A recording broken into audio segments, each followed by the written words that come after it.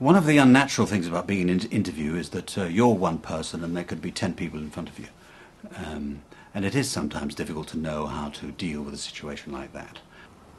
I'm convinced that it's important to try and make everybody in the room feel that you're addressing them. And there are different techniques. I mean, one of them is to always start and finish talking to the person who's asked you the question. Another technique is not to try and gaze straight into their eyes, but be prepared to look at their forehead or something like that, so that they feel you're directing towards them, but they don't feel glazed at. There were some slightly more, I suppose, off-the-wall questions that I probably couldn't have prepared for, and I think I just had to, take a breath and think about those. If you do get asked a question and your mind just goes blank, it's perfectly reasonable to say to them, I wasn't expecting that.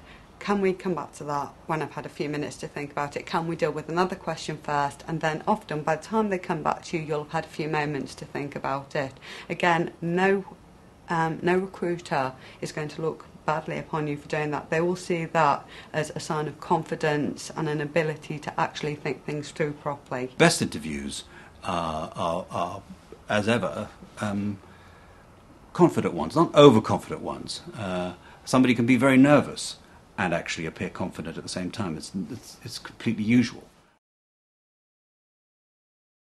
When people ask you questions about your research, if you give a presentation on your research,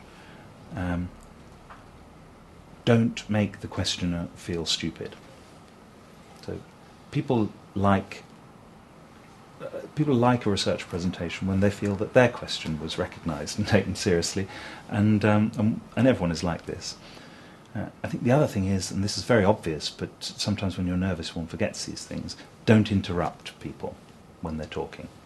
The two things not to do in an interview are A, ramble on and not be stoppable.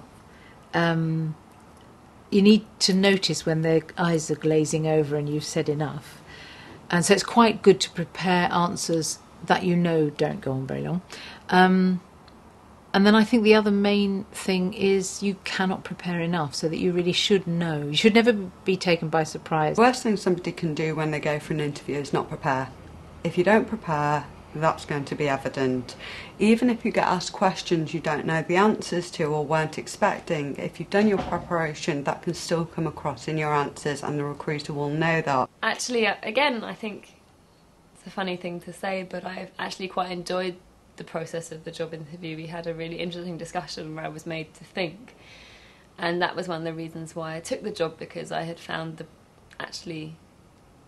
interview quite stimulating intellectually. So even the questions that I hadn't prepared for were the kind of questions that if you thought about them for a bit and had enough overall background knowledge, then you could answer quite satisfactorily.